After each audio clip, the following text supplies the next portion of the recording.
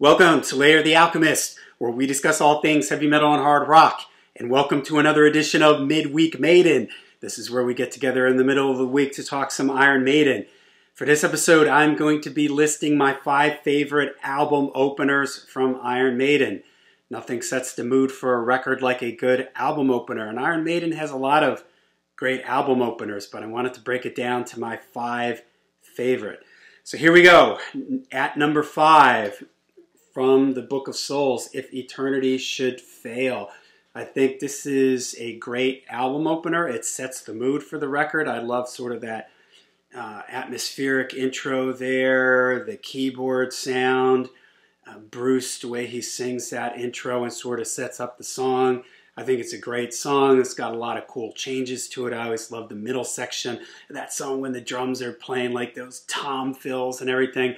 And it always reminds me of when I saw them on this tour and they opened up the show with this song and Bruce is sort of, hunched over a bubbling cauldron or something and the way the lights were going. So I think it's a great album opener and it was a great show opener. All right, number 4 is also from the reunion or return of Bruce era of the band, the Rob era, and that is Wicker Man from Brave New World.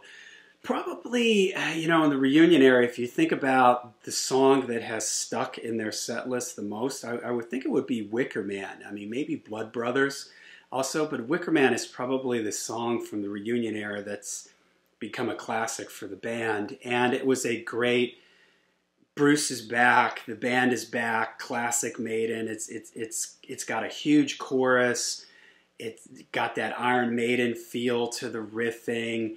It's short and to the point, something that they would struggle with during their reunion era. It's just a great song, and the chorus just totally sells the song. The way that chorus comes in, it's just you just want to sing along with it. And in my opinion, it's probably the classic song from the reunion era of the band. Okay, number 3 for me. I'm going to cheat a little bit on this, and I'm going to say Ides of March / Wrathchild. But if you just want to go Ides of March, that's cool too. It's a cool instrumental that sets up the mood for the record. It's very grand, majestic, epic sounding. I always think back, I tell the story the first time I saw Iron Maiden was on MTV when they were showing the Live at the Rainbow video, and there's the clips of them walking down the steps. Steve Harris has got his bass on and the Ides of March is playing over the PA system and they're getting ready to come out, and then the way the Ides of March goes into Wrathchild is just super cool. So I love it. It has like kind of a classical gothic as in time period like feel to it. So Ides of March, great album opener. Absolutely love it.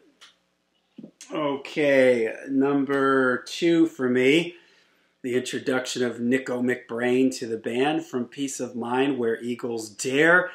Nico's drum fill at the beginning is classic, legendary, just a great way to jump into the album. It's kind of a brave song to start the record with because it's kind of long, but I love the lyrics. I love Bruce's vocals on this.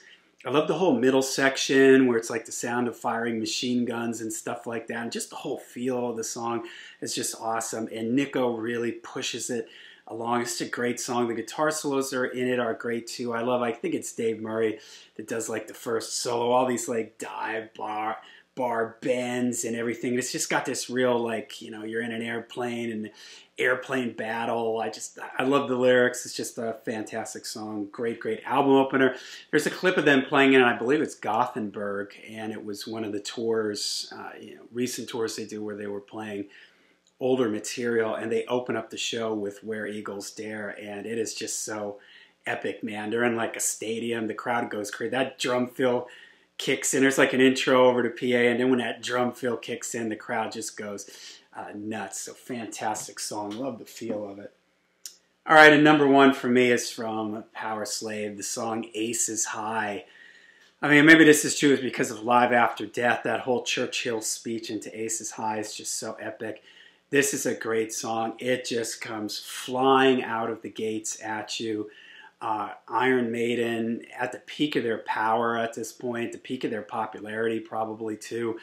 It has so much energy. Bruce's delivery it's sort of like where Eagles Dare, where it puts you in the mood of the song. You feel like you're in an airplane pilot, rolling, turning, diving. You know, that whole thing is just great. And I hear this song too come on a lot over the PA system when you're at a concert, and people just singing along. You know, the whole thing is just great, man. The chorus is so epic, the way it opens up. Like, you know, Bruce is spitting out all those fast lyrics, and all of a sudden it opens up in the chorus, run, live to fly, and those, like, dive bombs on the guitar and everything, and it's, then they drop down and it was real tight, that tight riffing, that's just fantastic, man. To me, it's just Iron Maiden firing on all cylinders. So my #1 favorite Iron Maiden opener here is Aces High. All right, and like I said, I do like pretty much all the openers on their records. There are a few that I don't care for, and they come from the reunion era. I do not like Wildest Dreams from Dance of Death, and I do not like A Different World from A Matter of Life and Death. Those two songs are kind of similar to me, like they're shorter for this era of the band, but I don't know, I don't like them. I don't like them as album openers. They should have been like farther into the record or something. I don't know. They just don't work for me. My two least favorite album openers from Iron Maiden. Okay, there you go. Midweek Maiden, my 5 favorite Iron Maiden album openers. Let me know what your 5 are down there. Let me know just what some of your favorite Iron Maiden album openers are. And until we see you again, make sure you stay heavy, stay metal, and up the irons.